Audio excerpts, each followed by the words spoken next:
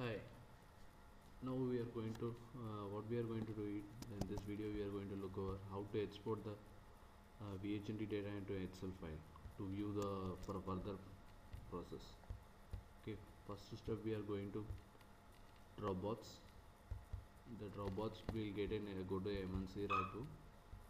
In that we have going to go to software folder, and here there will be a converting VHND tab. Copy the converting VHND folder to your go to my computer C drive and paste it in a MNCH_CL folder. In the VHND folder you can find out the how to export file, and all those files will be there. Now what we are going to do is, first step, which data file you have to, which VHND data you have to convert to into Excel file. Copy the, now what I am going to do is copy the VHND data, go to MNC serial data folder. Suppose I have to convert this VHND data. Now everyone will have a query that which is the data file. We have to find out the data file. Just click it, sort out by type, then you will find the VHND file. The file type will come file. Copy this is the data file. You have to copy it, go to the converting VHND folder, go to the data folder, just paste it.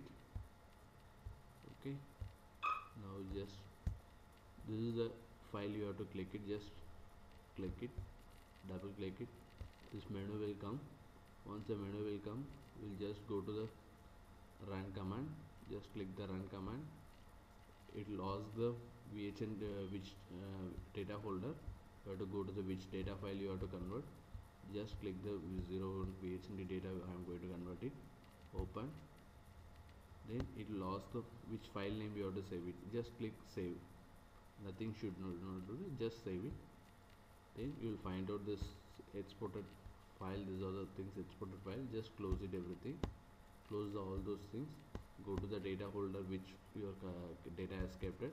Just see the exported file will come.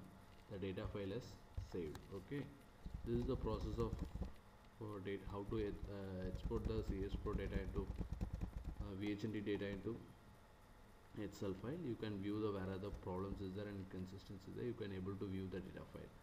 In that, along with, I am attaching in the Dropbox, I am attaching the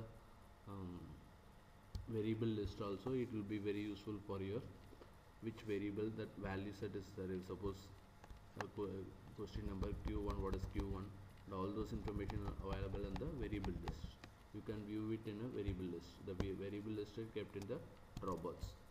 Please, I think, hope you will understand everything. If anything is, get back to me. Okay, thank you.